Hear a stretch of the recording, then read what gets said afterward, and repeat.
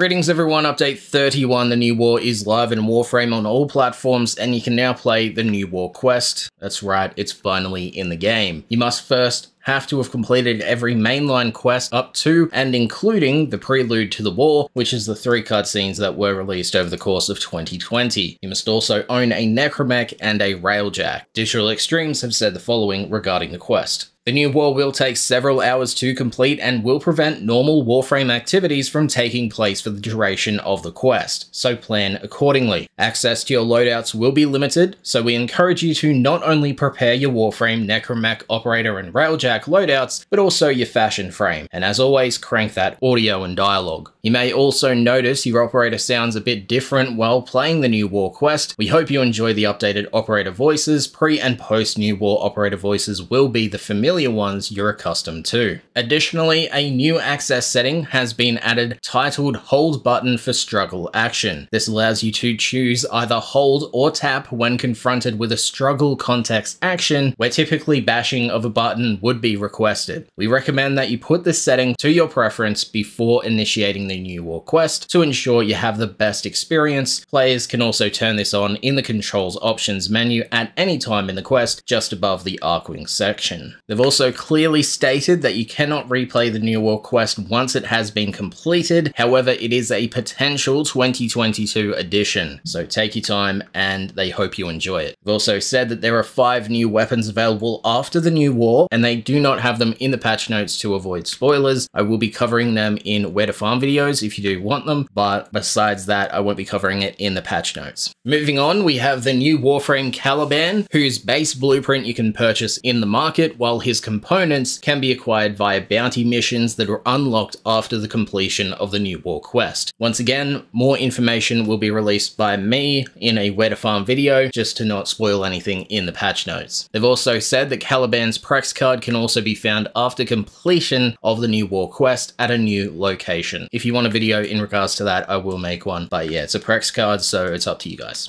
Now Caliban. His passive is Adaptive Armor. Allies within affinity range gain up to 50% resistance to the types of damage they are currently taking. Note that this does not stack additively with the Adaption mod. Razor Gyre is the first ability. Become a spinning vortex of death. Hold the attack button to accelerate the maelstrom, increasing damage, or target an enemy by tapping the attack button to dash towards them, and hitting enemies inflicted with Sentient Wrath creates a destructive blast. Sentient Wrath. Smash the ground, sending out a radial wave of destruction. Those not killed by the initial blast are helplessly lifted into the air, where they take amplified damage for a short time. Sentient Wrath is Caliban's Helmet Subsume ability for those who utilize that system. Lethal Progeny. Call on Caliban's sentient aspect to reduce up to 3 Conculists to fight by his side and repair his shields. Lastly, we have Fusion Strike. Converge 3 streams of raw energy upon a single point, causing a massive reactive blast. The fallout from the blast will strip the armor and shields from all enemies that touch it. And they have noted that don't miss Caliban's noble and agile animations, featuring our first male presenting Warframe with a floating animation. So that is our new Warframe. We also have his signature melee weapon, the Venato. Caliban's signature scythe, forged from a limb wrenched off a fallen Eidolon centuries ago. It has 50% increased melee combo counter chance when wielded by Caliban. He also comes as part of his collection if you want to get that, with a Syndana Sugatra and an alternate helmet. You have the Syndana up on your screen right now, the Sugatra, and now the alternate helmet. And there are also new additions that are unlocked after the completion of the new war quest, so do keep that in mind.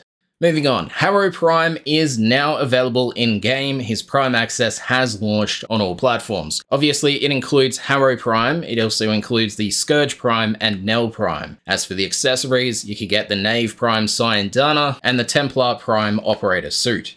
Now, in relation to the Prime Access launch, we have, of course, new Riven Disposition changes. I have covered that in an individual video to save time in the patch notes. There's a card up on your screen and link in the description if you want to listen to that. But also in relation to the Prime Access launch, we have Ivara Prime, Baza Prime, and the Axamati Prime entering the Prime Vault. Digital Extremes have stated that the Prime Resurgence event is currently running, and these Prime items will not be added to the run of the Resurgence schedule, as as they are not including 2021 vaulted items in the event. In relation to this, the Syndicates have had a shuffling of their sacrifices. The parent sequence sacrifice of Baza Prime stock has been replaced with a Panthera Prime receiver, and the parent sequence sacrifice of Ivara Prime systems has been replaced with Octavia Prime's chassis. Lastly, for Red Veil, its sacrifice of Ivara Prime's chassis has been replaced with Nezha Prime's chassis. Now, a part of the game changes, and alongside the launch of Harrow Prime Access, we do have a few changes to Harrow himself. For his passive, Harrow and Harrow Prime now have the preparation style mod behavior as a passive, meaning that Harrow now has plus 100% maximum energy on spawn. For the Condemn ability, the radius growth now scales with range, and they've added a non-scaling area of effect around Harrow that gets hit by it, similar to Protea's Blaze Artillery, to address hitting enemies that are right on top of you. For Penance, they've added an initial burst of healing based on sacrificed shields, and Thurible, they've increased the charge rate. Moving on, we have a legendary rank 2 Notice. This is for people who have gone past Mastery rank 30, for those who do not know. While we have enough content to achieve legendary rank 2 in this update, we are postponing the ability to perform the test until 2022. This decision was not made lightly. We simply did not feel we could perform necessary testing to release it in this build.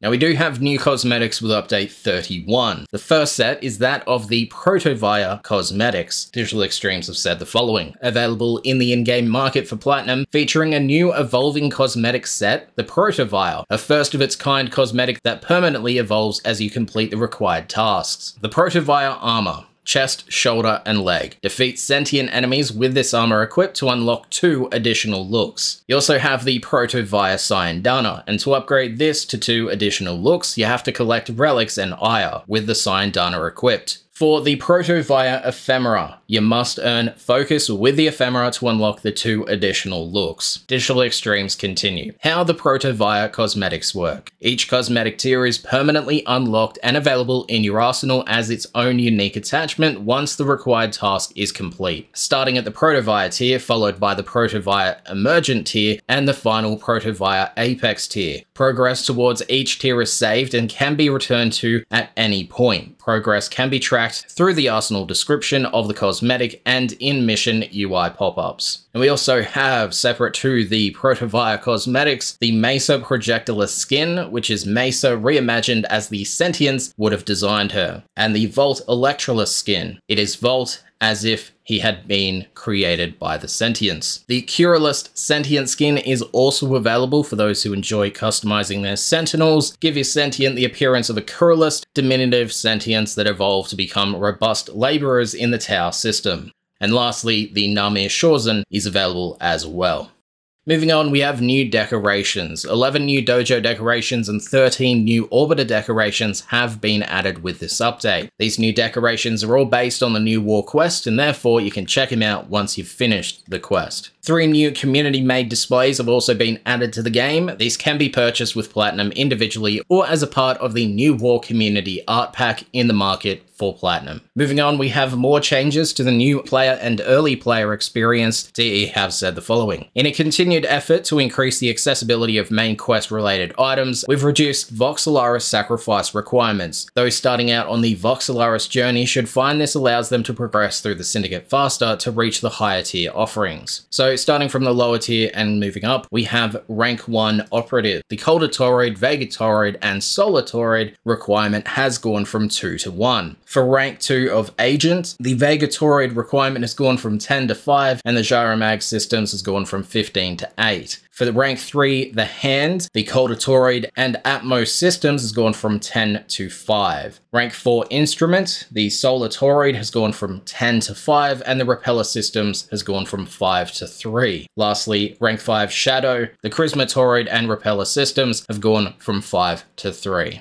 Now we have general game changes. Digital Extremes follows. We have changed the skip cinematic confirmation when playing Quest to a hold to confirm instead of just clicking OK. This is aimed to save players who accidentally skip cinematics from button mashing, which could heavily hinder the Quest storyline experience. This change does not affect regular gameplay cinematic skipping, aka mission fly-in, drop-down, etc. Companions will now receive 100% of the affinity from kills you make, and this matches shared affinity functionality in that you receive 100% and your companion receives 100%. They have moved the Ghoul Bounty Ire drop to the final phase as opposed to being in a majority of the phases. They've updated the operator voice icons to better reflect their titles, and you may have already noticed this upon login, but emails displayed on the login screen will now always be censored, regardless of having creator mode enabled or not. Your email will display only the first and last two letters before the domain, with the letters in between censored as asterisks. Additionally, we have updated the login email lock icon hover text to read unlock and clear email to clarify its function. Creator mode does still censor the entire email if you want that, and the email domain is not censored by default, but if you want to hide the email domain, you can use creator mode. Moving on, they've moved the K-Drive race objective markers down closer to the actual K-Drive instead of floating many meters above. They've increased the back away distance for Grineer Lancers finding cover so that they can shoot for longer. Enemies are now more likely to throw grenades at a target in cover. They've removed the Tenant Livia primary kick gun beam based weapons, the Cadus and Volnus Prime from the Conclave, with a note that these new weapons slipped into the Conclave without a proper balance pass. They set max instances on Mirage's Eclipse loops so they don't multiply out of control when Hall of Mirrors is used. They've adjusted the Grineer Rampant context action offset to prevent clipping with the mesh. AI cover positions have been tweaked to be more consistent. The Brachiolist will now take damage when disarmed instead of equipping electroprods. Decals on Harrow's Condemn now uses deferred rendering for better performance. They made slight adjustments to the Spirit Sail Prime chestplate when equipped on Nidus. Rescue targets are now far more unlikely to go after an AFK player over an active player. The Juno Germanax Mower's projectiles AoE damage now respects line of sight and won't deal damage through cover. They've changed the Dojo Orokin Lab description to Void Focused Research to remove outdated Solar Rails indication. The quest codex section is now ordered based roughly on intended order of progression, with the quests you have yet to complete remaining at the top of the list for ease of access. Lastly, for the general changes, shading improvements have been made to older hair materials to add more depth. For the game's overall optimizations, with update 31, the new war, DE made micro optimizations to reduce hitches in DirectX 12 when using the enhanced graphics engine, optimized severe stutters that could occur in DirectX 12 on PC in some situations, optimized the Railjack HUD, performance related to noggles, micro optimizations to memory footprint, systemic micro optimizations to level loading. They optimized several aspects of transmission updating, made system micro-optimizations for PC, Xbox, and PlayStation, and they optimized small stutters that could occur in DirectX 12 on PCs with fast SSDs. For the game's overall fixes, DE fixed companions not receiving shared affinity from other players when you are in a Necromancer operator, a script crash in the War Within quest when transferring to the operator, an inability to proceed in the Junction Spectre fight if you died at the exact moment the Spectre also perished, a spot load that could occur shortly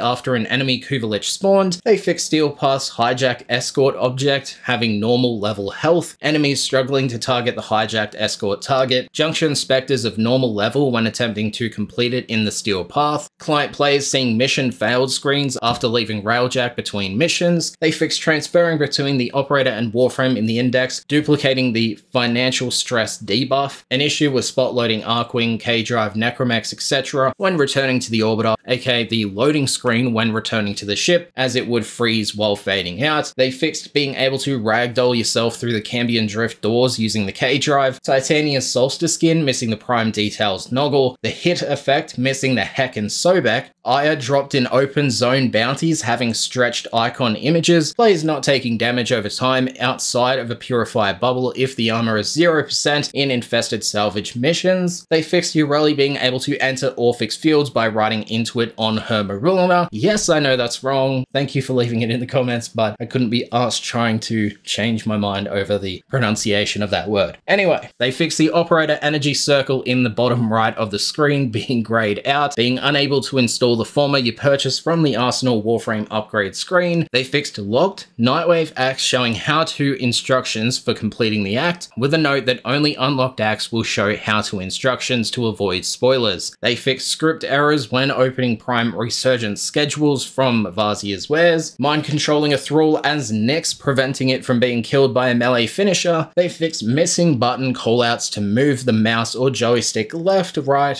while rotating a decoration, with a note that when the left button rotates a decoration, you now get a hint to move the right stick left and right, similar to when scaling, and you get a hint to move the stick up and down. They fixed clients joining host missions not seeing pickup resources after a host migration, Gauss's gauge and redline having a puffy smoke effect around it, an issue where clicking the plus icon in the squad panel while in the solo mode would give you 2 error pop-ups. They fixed the vacuum type mods, that being either Sentinel or companion based, not working all the time if clients playing Iwoply are riding in Marulina. They fixed being ejected from the K drive and falling through when driving into the map border of the Plains of Eidolon when over water, a script error with the Kuralyst. They fixed an issue with transmission sometimes being inaudible, script errors with the errorless projectiles, an issue where boss fights can be triggered while the player is out of the room as the operator locking them out of the fight, animation issues where enemies would switch back and forth if you shot at the ground near them. They fixed being able to dodge trading zone restrictions in Maru's Bazaar around Varzia by jumping. They fixed spot loading from generating Kuvalich weapons from Larvelings in missions. They fixed the Dojo Decorate mode HUD Legend, only showing 2 options if open through the Dojo console rather than the menu. Missing Tenno Guide prompts after some quest stage completions, script errors when duplicating decorations, several armor attachments clipping through Nidus's Cavail Scrounger skin, a harmless script error that could occur when fighting the Exploiter Orb, a script error that could occur if you caught a fish soon after a host migration, Deimos Claw skins appearing incorrectly in mission when equipped to the Keratinos, the Arkwing loadout preview not functioning after changing a Necromag weapon, Juggernaut's stomp attacks no longer spawning new enemies, an inability to place decorations properly on the Codex table in the Orbiter, a flickering glass texture in one of the Corpus Outpost spy windows of the central tower when viewed from the doorway into the room. The Chains of Harrow quest on the Corpus ship tileset being overly dark, an inability to view the Railjack mods Worm's Torrent and Grenham's Nemesis in the Codex, Stalker spawning in a junction and pushing you outside of the level, disarming an enemy who is held by Zaku's Gaze, Loki's Radial Disarm, Baruch's Desolate Hands, and Serene Storm, Naramon's Disarming Blast, Mag's Magnetized Discharge Augment, or Kubral Neutralize, resulting in them counting as a required kill for mission progress. They fixed multiple issues when rapidly clicking quests in the Codex, Syndicate relic packs incorrectly stating a guaranteed rare as it was pulling the description from the market relic pack. They fixed the Nightwave Act description for Day Trader claiming only 1 win is required when in fact it's 3. And lastly, for update 31, the new war, DE fixed Titania's Razorwing kills in normal ground missions, counting toward the form on high challenge progress. It is 29 degrees in my room. It is very fucking hot. Thank you for watching, and I'll see you next time. Peace.